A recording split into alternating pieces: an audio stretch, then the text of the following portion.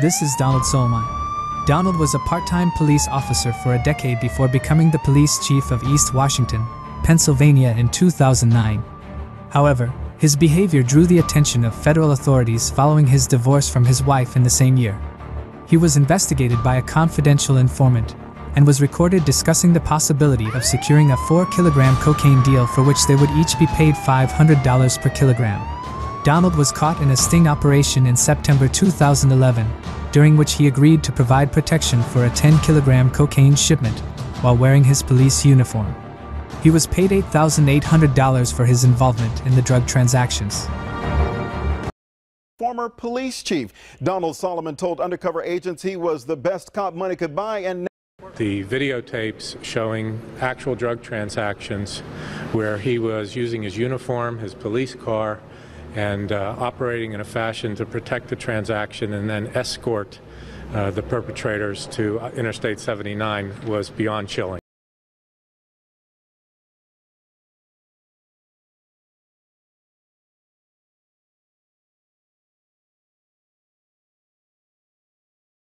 Purchased law enforcement tasers for a purported drug dealer to use those tasers in collection activities were shocking to say the least. He pleaded guilty to 3 counts of extortion in January 2013 and was sentenced to 11 years in prison.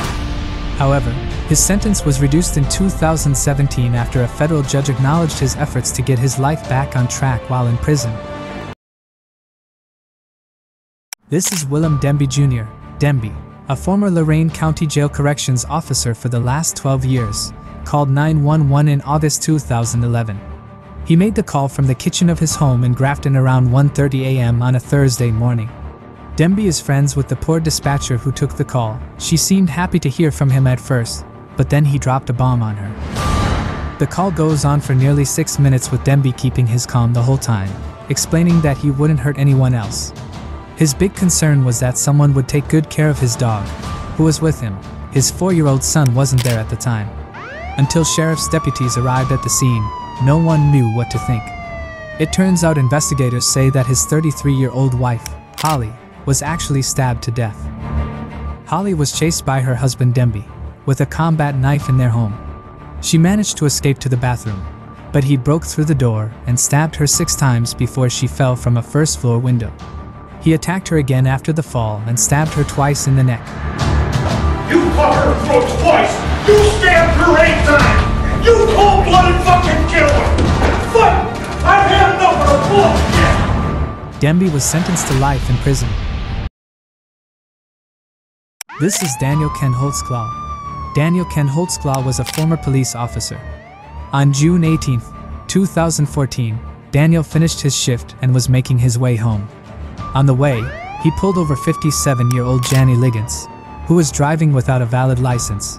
Liggins then reported to police that the officer who had pulled her over had sexually assaulted her in the back of his patrol car. In December 2015, Daniel was convicted of multiple counts of rape, sexual battery, forcible oral sodomy, and other sexual charges while working for the Oklahoma City Police Department. Daniel was convicted of 18 counts involving 8 different women. According to the police investigators, Daniel abused his position as an officer by running background checks to find information that could be used to coerce victims into sex. During the trial, the defense questioned the victims' credibility during cross-examination, bringing up their criminal records. Of the 13 women who accused Daniel, several had criminal histories such as drug arrests, and all of them were African American. The prosecution argued that victims were deliberately chosen by Daniel for these reasons. Daniel pleaded not guilty to all charges. On December 10, 2015, he was convicted on 18 of 36 charges, and on January 21, 2016, he was sentenced to 263 years in prison. No or lesser included. I encourage women to come forward and report this, and those that are friends of women who may have been victimized, to encourage them to come forward. And men who victimize women, this is what's going to happen to you. We will lock your... This is Michael Dotro. Dotro was a police officer with the Edison Police Department in New Jersey. In 2013, Dotro was involved in a dispute with a fellow police officer who had reported him for falsifying a police report.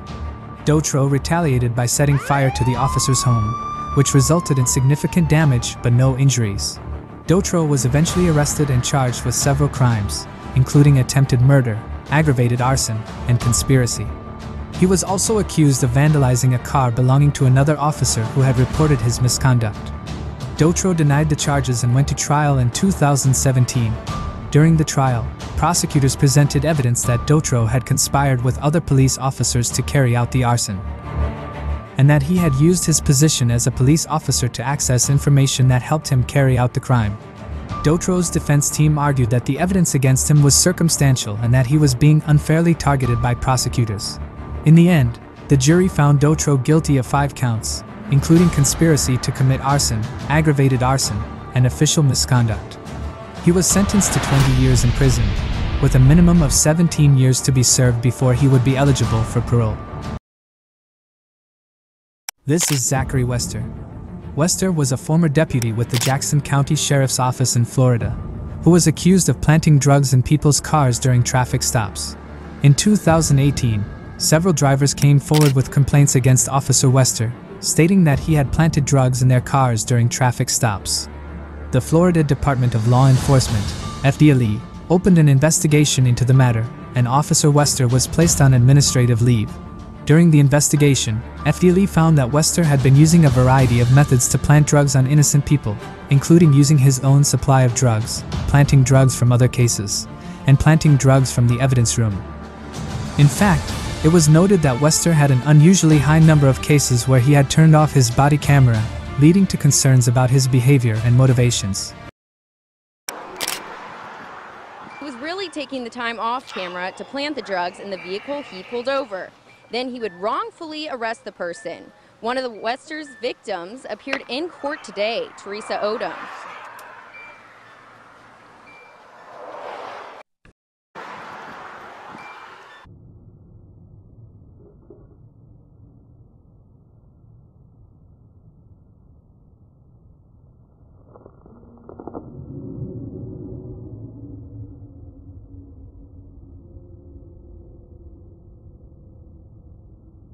Last 3 years, I've probably missed 1.5 years of my grandbaby's life because of this. I wish you no ill will, and you'll never know what you've done to me until you have children of your own. So.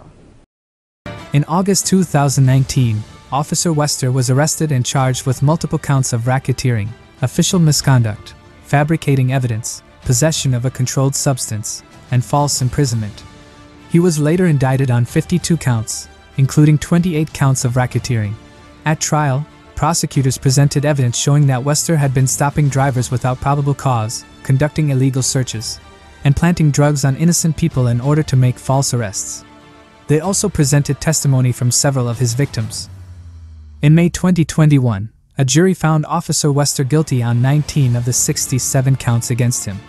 Wester was sentenced to 12 years in prison,